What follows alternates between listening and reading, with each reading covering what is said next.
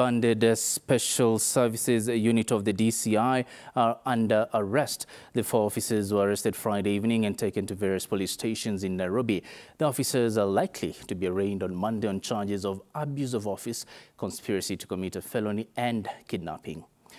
Citizen TV's Safin Ochieng joins us now live. Safin, good afternoon. What can you tell us? What has transpired so far since the arrest?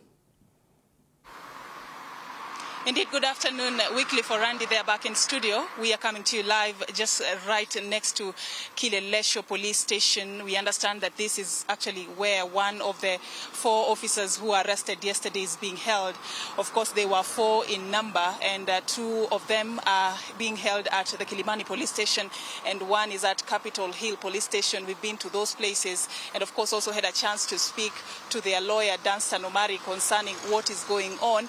But we understand that the 4 police officers were part of the 21 that appeared before the detectives from the National Police Service Internal Affairs Unit yesterday for interrogation in an investigation that was sanctioned by President William Ruto. And of course, the detectives are seeking also answers to the disappearance of 2 Indian nationals, among other key issues that they probed the 21 officers on. So we spoke to the lawyer, Danstan Omari, just a few minutes ago concerning the arrest of the 4 officers, and he told us that out of the 21 who were interrogated yesterday, only these 4 were arrested. 2 of them are drivers, and of course he said that the process began as it had been anticipated, and all the 21 officers underwent an interrogation process. Each and every one of them appeared before the detectives individually, and then later on the 4 were called also and underwent further interrogation, upon which he says that the 4 officers, according to what the lawyer is telling us,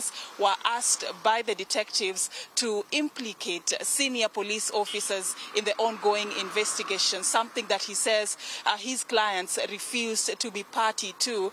And of course he says that later on all they knew is that they were told that they were under arrest, and they were charged with 3 offenses, which is abuse of office, conspiracy to commit a felony, and of course kidnapping. But the lawyer Danstan Omari says that he has been to all the 3 police stations and visited his clients, and they've not been able to establish, even from the officers in charge, who is accusing his 4 clients against these 3 offenses. He says that it is not clear what investigation has been done to ascertain that the 4 officers who were arrested actually committed the crimes that they're being accused of committing. But he says that according to his own assessment, he says that their arrest did not come as a result of the outcome of the interrogation process yesterday. He claims that it could be from some other external forces, because as we were speaking to him earlier, he actually indicated that the officers who put his clients under arrest said that they had received orders to arrest them. So he is not sure the orders came from who, and he has also tried to negotiate for a cash bail for his clients, and he says that the officers he has been able to speak to are saying that they've not received orders as to whether they said 4 officers who were arrested yesterday should be out on a cash bail. So he's not sure where these orders are coming from and why his clients have been arrested, but he says that on Monday they will be taken to court, and his call has been that he hopes that there will be sufficient evidence to show whether his clients committed the said crimes that they are being accused of. But so far, that is what we have obtained, and of course this investigation is currently ongoing, but he has said that he has seen them, he has spoken to them, they're in good condition and they're in high spirit. That's what he told us earlier on, but he's reading so much malice into the arrest of the 4 officers who he says are the only 4 who was arrested out of the 21 who were interrogated by the detectives yesterday. That is the much that we can say for now. Of course, we're still following up more to also get a perspective on what could be coming from the official side of this particular story.